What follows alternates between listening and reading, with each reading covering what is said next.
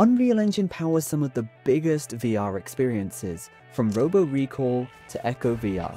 Unreal Engine powers virtual reality games and applications such as car configurators and digital twins. And in this video, we're going to be showing you how you can get set up for VR in Unreal Engine.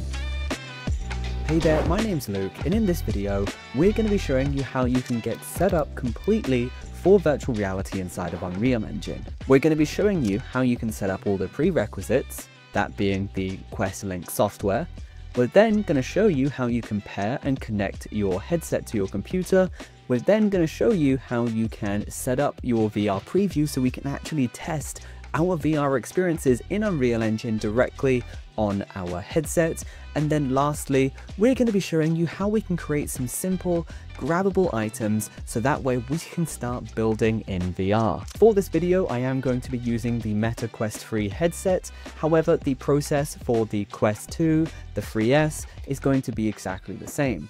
If you're using a HTC headset or other, the process is very, very similar. Just instead of using Quest Link like I'm going to be, you're going to be using their software, but all of the stuff on the Unreal Engine side is going to be exactly the same.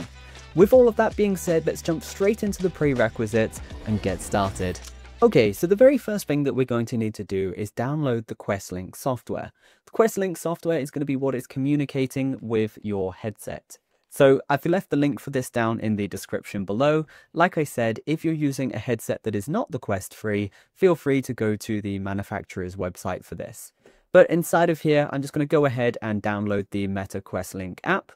Going to let it download, and then I'm going to open it up. Once it has opened, we're just going to install it like any other software. So we're just going to agree to the terms and conditions, choose an installation location, press install, and then we're going to leave it to do its thing and download. Once that's finished downloading, it's going to quickly install. The process is going to be super straightforward, but then when it does finish, it's going to open up the Meta Quest Link application. So now that we've got the Meta Quest Link application, what we need to do now is pair our headset to the Quest application so that we know when we get into Unreal Engine, we can use Quest Link to hook all of this up. Now, before we do go into this section, there is one thing that I did want to mention. There is two ways of connecting our Quest 3 headset to our computer. The first one is by just simply using a USB-C cable from the headset to the computer itself. Or alternatively, you can also use Wi-Fi and use something called AirLink. AirLink is going to be what I'm using for this video, so no cables needed, straight to Unreal Engine, straight to the headset. It's really good. Just a couple of pros and cons about both of those so you know what you're getting yourself in for. So with the cabled approach, that's going to be the most reliable and the most fast way of connecting the headset. So when I say most fast, I just mean it's going to have the most bandwidth, the best performance, things are going to look better, it's going to be fantastic.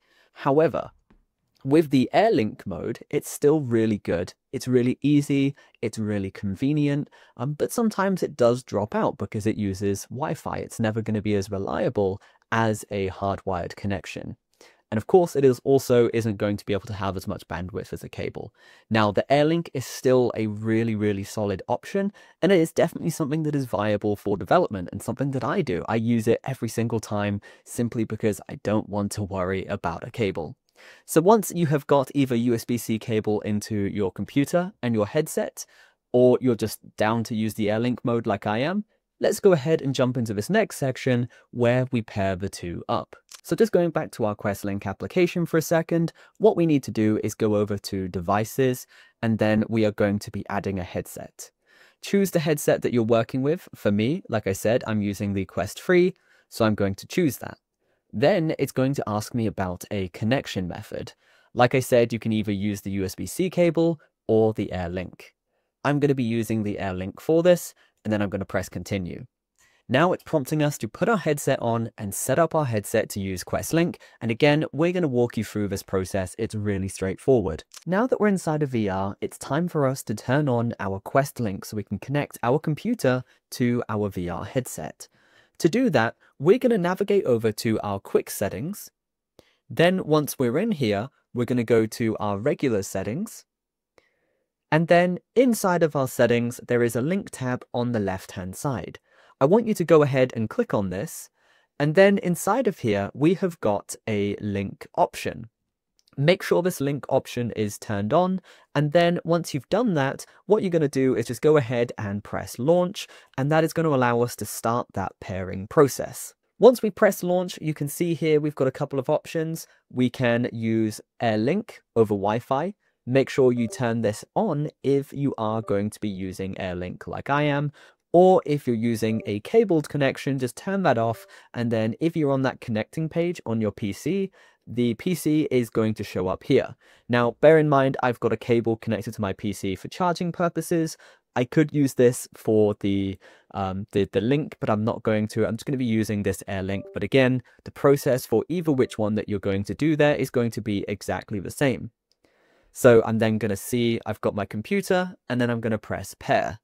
So as you can see here on my computer now, it has detected the headset and I've got a pairing code. I can go ahead and press confirm, and then it's just going to tell us that pairing is now complete. And with that, I can now go over to that devices tab again, and I can see my Quest 3 headset in here. Okay, now that we have got our headset paired to our computer, it is time for us to set up our Unreal Engine project using the VR template and testing it inside of Unreal Engine so we can see all of this work. So what we're going to do now is just open up the Epic Games launcher, go to the Unreal Engine tab and library just like you normally would.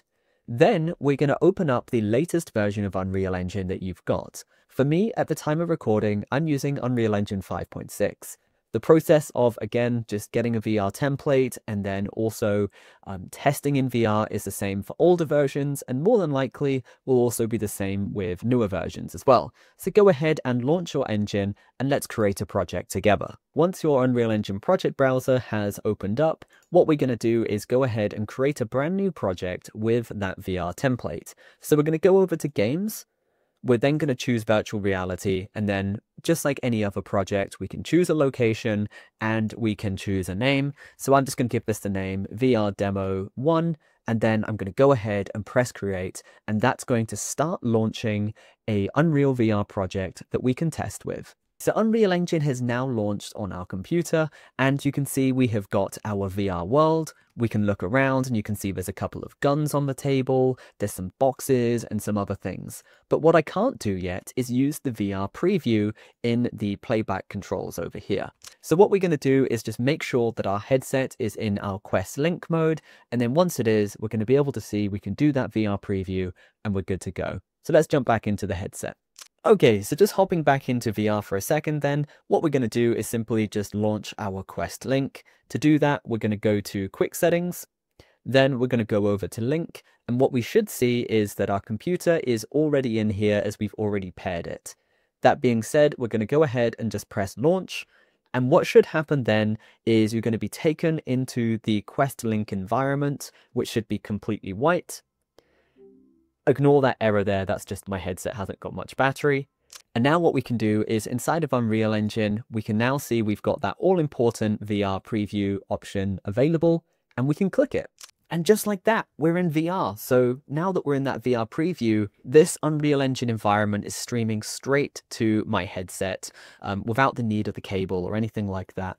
But more importantly, I've got hands which are moving from the controller. I can move my headset around. I can use the right thumbstick to teleport. I can even pick up the guns off of the table and start shooting them.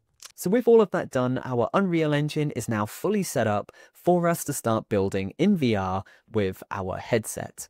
And with all of that being said, we've got an environment in Unreal Engine, and you can just start building things just like you would with any other game. So you can move things in the environment, build new environments, start doing blueprints. What I want to show you now is just one last thing, is how we can set up a grabbable item. Also, just a very quick note before we do move any further, is that if your VR preview stops working, so let's say it becomes grayed out, just go into your headset again and just turn on your Quest Link and you're good to jump straight in and work again. It shouldn't happen too much if you're using the cable. However, if you're using the AirLink, it does drop out occasionally between uses. So don't worry too much, just jump straight back in, use that AirLink, and we're good to go. So back inside of Unreal Engine for a second then, the great thing about this virtual reality template is it is a template. It comes with blueprints already for our grabbable items. So we can start changing these items really, really easily, and we're going to do that together. So let's take a look. So inside of my scene that I've got here, you can see I have got some cubes and I have got some guns. And with that, they have different behavior. So the guns are picked up one way where they're always aligned, but you've also got the cubes where you can just grab them anywhere, you can throw them, you can do whatever you want. And what I'm going to do is to show you how we can take this, duplicate it, and then add in your own static mesh instead. So right click on one of these cubes, go to Browse to Asset to find it in your content browser, and you can see here we have got Grabbable_small cube. This is going to be our template. So what I'm going to do to make a duplicate of this is just right click on it, duplicate, and I'm just going to give this the name BP_Grabbable statue. Because I'm going to try and use a statue, 3D model, or just anything really. But to then change the mesh inside of this, open it up, just like any other blueprint, go to our viewport, select the static mesh component that we've got here, and then if we just zoom in a little bit, you can see we have got static mesh and SM_chamfer cube. Let's see what else we've got in here. If I search for statue, looks like I don't have a statue in here, but that's okay. So what I'm going to do is just find anything that I feel like might be good for this, that just comes with this. Of course, if you've downloaded your own content from the Fab Store, you can absolutely use this. It will just come up in your list and you can search for it by name. And what I'm going to be choosing from here is just an object here called Control Rig Sphere 3 mil. I'm just going to be using this as my statue. But again, you can use absolutely any mesh that you want. Now, one quick note with this is make sure that your collision presets is set up so that this is a physics actor, and then also open up that 3D model in the static mesh editor and just make sure that you have got collision. So if you can't see your collision, you can display that. We can display that by just going to the little eye icon in the top right of the viewport, going to simple collision, and you can see we have already got collision for this object, which means I'm going to be able to detect it and pick it up. If you don't, feel free to just go in and add in some simplified collision there. But with that done, I'm going to go ahead and press compile, save, and then minimize it. At this point, we're ready to just simply drop our grabbable item that is newly created straight into our scene. What I'm going to do here is just put it on the table just between my gun and my cubes, just so I can reach it a little bit easier. And just make sure it's not in the floor or anything like that. If you need to turn off your snapping, that's fine. Go ahead and do that. So with that done, it's time to jump into VR Preview. So again, go to VR Preview, and now we are back inside of virtual reality. We can see we've got our table laid out here, but most importantly, we can see we've got our grabbable object right here. And what I'm going to do is just teleport in front of it, reach out, grab it, and you can see now we have got our new item that we can pick up that is created by ourselves, and we can also just pass it from hand to hand just like that, and we can also throw it, and again just use that left gripper to do that, and then just let go and then just throw it on the floor. I can also throw the other items as well, or I can even go up and grab one of my guns and I can even start shooting at it as well, and you can see it moves because it is a physics object. So that's everything that I wanted to show you for this video. We're now in a point where we're fully set up in Unreal Engine and able to start working in VR, and we know how to create items that can be picked up. This is just the beginning of your VR development journey. That being said, make sure you subscribe for more videos just like this. Check out our website, tinkr.academy, for more learning material on VR as well. But for now, I hope you have enjoyed this video. As always, stay awesome, keep creating.